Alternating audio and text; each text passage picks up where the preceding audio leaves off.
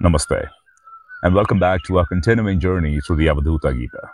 Today we continue this profound journey with a continuation of chapter 1, as we continue today's reading with verse 35. I hope you enjoy it. Chapter 1, part 4, verse 35.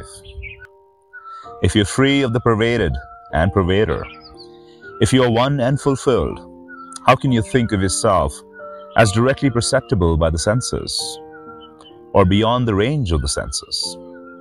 Some seek non-duality, others duality. They do not know the truth, which is the same at all times and everywhere, which is devoid of both duality and non-duality. How can they describe the truth, which is beyond mind and words, which is devoid of white and other colors, of sound and other qualities?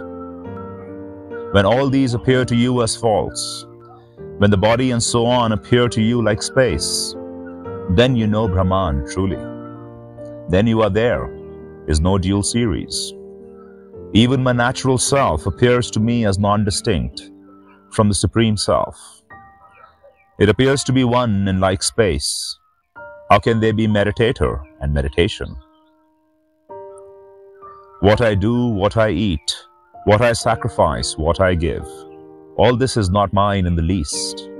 I am pure, unborn, undecaying.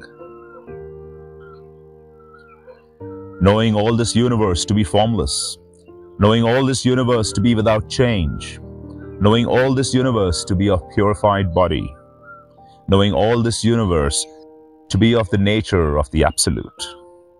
You are verily the truth. There is no doubt about it.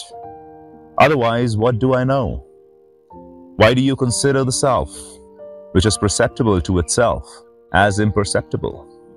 My child, how can there be illusion and non-illusion, shadow and lack of shadow? All this is one truth.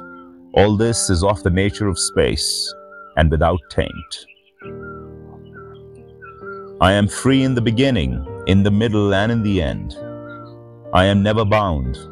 This is my sure knowledge, that I am naturally spotless and pure. Wow, beautiful words indeed. We're going to pause it at that, at verse 44.